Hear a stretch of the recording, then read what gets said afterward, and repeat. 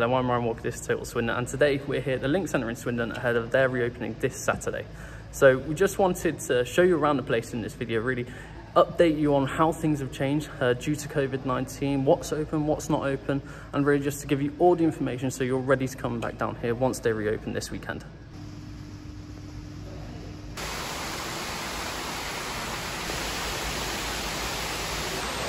Hello, so we're now here poolside at the Link Centre, just to give you a bit more information on how the poolside is going to work when the Link Centre does reopen this Saturday.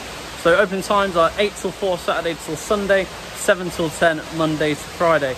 You have to book online, so you can't just turn up and come on in like you used to be able to and pay for a swim. You must book online, and you will only be able to book for a maximum of 1 hour at a time.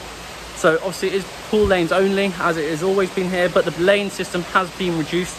So it is now a pool maximum of 3 lanes for 10, and that is obviously down from the 6 lanes that things used to be here. Now, in terms of changing rooms and how you'll get changed, changing facilities, you will enter through one changing room and you will exit through another. You are encouraged to turn up pre-changed already, so your swimming costumes or your trunks on underneath, and then afterwards you get changed and you leave out another changing room. The cubicles will be open, but you are encouraged not to use cubicles and just, dry up as quick as possible, chuck a t-shirt on or something like that, and then leave the poolside area and head on to wherever you may be going afterwards then.